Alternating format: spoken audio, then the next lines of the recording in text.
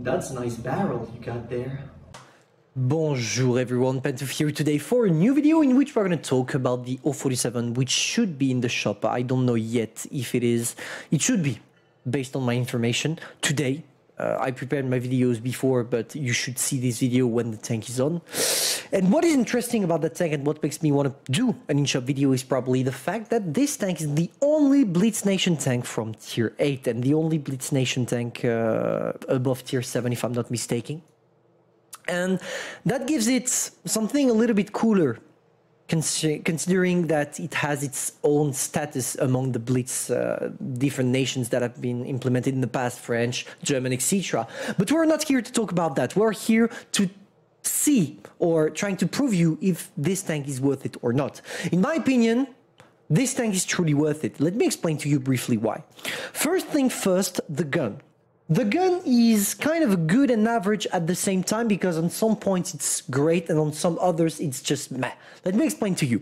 For the M time, 3.4 seconds is quite good. To be fair, it's considering it's a medium tank, it's really, really good. I think the only one that are better are probably the T-34-2, but that's logic because that's what is the specificity of the Chinese line. The aim time, 3.4 seconds, as we told you. Gun dispersion, 0.33. This is average. The damage per minute is fine, 2.2k. It's not broken, but not bad either. It's in between, but in between plus, let's say. The reload time is 6.06 seconds. And the average penetration, we are playing with a medium that struggles a little bit penetrating its targets when it comes to the regular shell, only 190 millimeter. But don't worry, when you're playing against tier 7, you will penetrate everything. And when you're playing against tier 9, you will have to switch to gold shell, 260 millimeters, which should be enough to do the job. Average damage, 225, that's fine. Not OP, but not bad either. That's fine, average. And the gun depression, the gun depression, what is really interesting about this tank is the 8 degrees, which will allow you to be extremely flexible when it comes to the hold down, but we're going to talk about it in the armor section. For the turret, extremely armored. One thing really important, those wings are weak spots.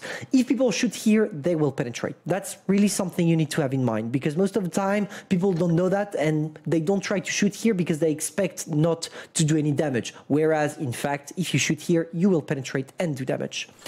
For the mobility, an amazing one, amazing. Literally, this tank is really, really fast. You will go around 50, 52 kilometers per hour when you properly equip it, which makes you a good tank to push with, or at least to take advanced position at the beginning of different games.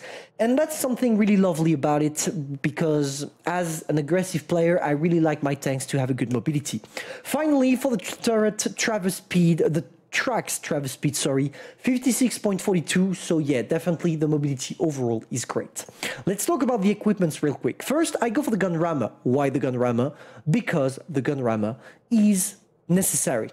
You could go for the calibrated shell, but just to get 9 millimeters more of armor piercing, no, I'll not go for it. I would rather go for more damage per minute and try maybe to aim a little bit longer on my enemies to be able to sneak my shot. After, I go for the enhanced gun lane drive to reduce my aim time, and finally vertical stabilizer to reduce it even more. Here you could switch to refined gun, but most of the time when you shoot with your O-47 as you're in movement, it's better to go for this as you have plus 15% to accuracy during tank and turret movement. After, the defense system, because I'm not going to ram anybody. Improved assembly, because it's either you have a way too strong armor and nobody will penetrate you, or it's weak spot and they will penetrate you. Therefore, having more armor is not something that will make a change on the tank, so you would rather go for the improved assembly. And finally, the toolbox to because an strike is useless on this tank. Improved optics, because I'm not a tank destroyer. Engine accelerator, because as I told you, the mobility is great. And finally, high-end consumable, because it's better when you are using adrenaline. There you go for the armor profile of the tank, and as you can see, it's really weird. It's really weird for multiple reasons. The first one is that your tank turret is exclusively gun mantlet. It's impossible for people to penetrate you if they shoot that area. It's the same for this here, even if it seems like it's a weak spot because it's only 70 millimeters of armor, you can't do damage shooting there. Now, where it becomes interesting, those wings that are weak spot. Weak spot, but still quite armored, because we're talking about 175 millimeters of armor. But even if you have this, This is weak spot for most heavies and tank destroyers at tier 8. Don't worry, as soon as you use your 8 degrees of gun depression, it's gonna be better. When it comes to the armor profile, you are quite armored for a medium, and that's impressive that this tank combines both a great armor profile and a great mobility. 200 millimeters and not angle, because when you angle it, you can actually climb up to even more. You also have the lower part of the hull, which is easier to penetrate, but don't fool yourself. Nobody shoots there. Most of the time, everybody's gonna shoot that area. You also have some spaced armor on the side, which allows your tank to be a good one when it comes to side scrape. So that's a tactic you can use effectively with it. Now, 8 degrees of gun depression, as I told you, when you are like this, you become really a strong medium. And that's really what makes it a good tank in my opinion, and that's why you should buy it. Look at this. You increase your armor on your weak spot. Well, here, it's already impossible to penetrate, so it doesn't change anything. And look at this, 270 millimeters of armor, so we are nearly impenetrable for everything if they don't use gold shell and if they are not tank destroyers. So yeah, a tank that is made for all down and side scrape. Alright fellas, let's go for a live battle and see what's gonna happen. I hope we're gonna be top tier, and we are top tier. Perfect, perfect. So, the main playstyle with the O-47 is probably the L down. Let's say that you side scrape when you literally don't have other choices. But if you have the choice between side scraping and L down, you want to go for L down. If we take a look at what they have in front, there is an FCM Indian Panzer, we have a Type 62 and B. I don't feel like going on the left side is the best if we don't have support. It seems like the Scorpion is coming with us, so we might be able to hold the flank, so we're gonna give it a try. We're gonna give it a try. Unfortunately, they have 2 tier 8 that are supposed to go on our side. If they play not correctly, it should be fine. We're gonna see. We're gonna see. Okay, it seems like they have the whole team here. Yeah. No, if they have the whole team, I'm not gonna try anything. We don't have the team with us. So we're gonna play it in all down, but from a different angle. We're gonna try to no, we're not gonna go with the type. If we do, we're gonna get crushed. Okay, we try to sneak a first shot there. First shot from the ridge line. I don't know yet if I'm spotted, but I don't think I am. There is the ISU. We're first gonna focus on tanks we actually can shoot without being destroyed back. So there we go for the SU-152. He's out. And there we go for the Black Prince. We managed to destroy his tracks. We're gonna kill him as well. As you can see, for the moment, I'm trying to show only my turret to my opponents. That's the best way for me to actually be able to bounce. Look at this, straight into the gun mantlet, as I told you, which is one of the most armored part of the tank. There we go for a shot on the Smasher. We're gonna pop some adrenaline. And as you can see, he used or tried to use some gold shell on us, and it didn't work. Unfortunately, I turned around a little bit too much, and that's a problem when you're playing with the O-47. You need to stay straight in front of your opponents. If you don't, they'll penetrate you quite easily. So there we go. Let's try to find another angle to attack. Problem is the Smasher. I don't know if the guy's gonna come for me or not. You know what? We're gonna take a close. Oh, Elsing got away. Elsing got away, so we're gonna focus on the Smasher. That's an easy target for us, boys. That's an easy target. There we go. He missed. We have the time to shoot twice before he reloads. So there we go for the first. There we go for the second. I'm gonna take another L down position right there. He doesn't even bother with us. He really wants to get the Scorpion G, and unfortunately for him, how he missed the Scorpion G. If I was him, I would drive crazy right now. There we go for the L-Sync, and we ram it. Book! That's not the best rammer, by the way. This tank we're playing right now is not the best rammer.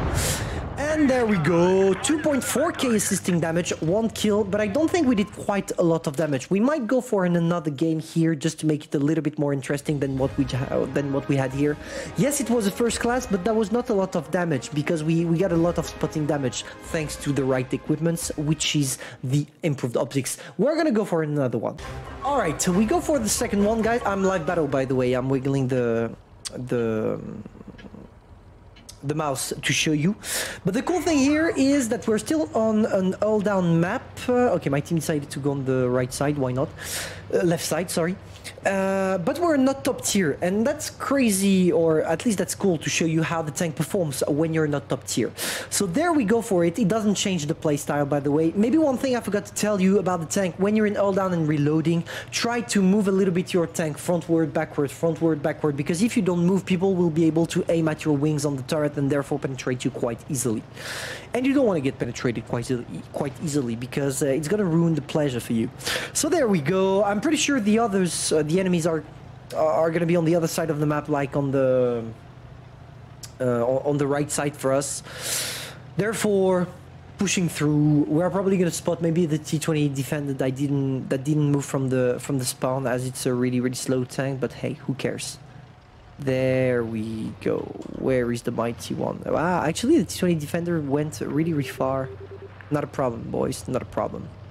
There we go. Let's just wait for the VK to do a mistake, and there we go. The first shot of the battle. We're gonna try to hide a little bit. Can we maybe sneak in another one? Oh, come on. I was unlucky. Oh. Okay, they are here. Okay, perfect. So there we go. We're gonna pop some adrenaline, guys. We're gonna pop some adrenaline, and we're probably gonna pop as well our mighty heat shell on the T-20 Defender. Yeah, he tries a shot on us, and we bounced him straight into the turret. As I told you, all down is the goddamn key. I'm expecting the T-20 Defender to reload anytime soon. Yeah, perfect. He missed, and there we go. If the T-20 Defender is retreating, that's probably because the guy knows he's reloading. As he knows he's reloading, that's the perfect time for us to have some fun. Unfortunately, we did not manage to have fun. Rip. Oh. The driver is hit. Let's recap the driver then. I'm wondering where are all the enemies. I mean, that's really weird how they split themselves. I mean, I'm not judging, but that's weird. There we go for a shot. 260 millimeters of penetration with the heat shell should be enough to do the job. Oh. Okay, T-44, you get this? Yes, you do. Perfect. For the moment, all down. And that's all I have to say about the tank, to be fair. I mean, the playstyle is not really hard. Look at this. Taking it in the turret, bouncing straight away. There we go again for a shot. I'm gonna try to hide. I'm gonna take it in the turret, bouncing again. There we go. There is the WZ. Yeah, here I did not manage to hide the right part of the tank, unfortunately. Perfect. Oh, shame. Okay, you know what? I'm not gonna bother too much. 4, 3, 2. Okay, doesn't care about me, or does he? Oh no. 3, 2. I need to be careful. But I kind of want to do my damage as well. There we go, we track him down.